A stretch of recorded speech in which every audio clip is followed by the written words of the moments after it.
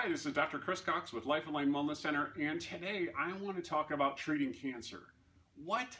Chiropractors can treat cancer? No, right? It's not the point, right? The idea is that we do have people that come in with cancer. Their body is showing that state of physiology. So did you know that if your central nervous system, which controls everything in your body, is functioning better, that you're reacting and handling the stressors of life better, that you're feeding your body with better nutrition, you're reducing your stress, you're getting healthy movement, how do you suppose your body is going to be able to deal with something like cancer?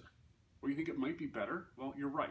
So this is what we focus on here at Lifeline Wellness Center, is implementing strategies so that your body can heal and repair and function the best it can. So over the years, which has been decades now, we've helped a number of people that have had a symptom of cancer. And some of them have done amazing, like cancer has even gone into remission.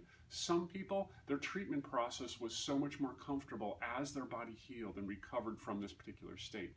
So it's not about treating cancer. That's not what chiropractic does, right? We're not a treatment for anything, in fact.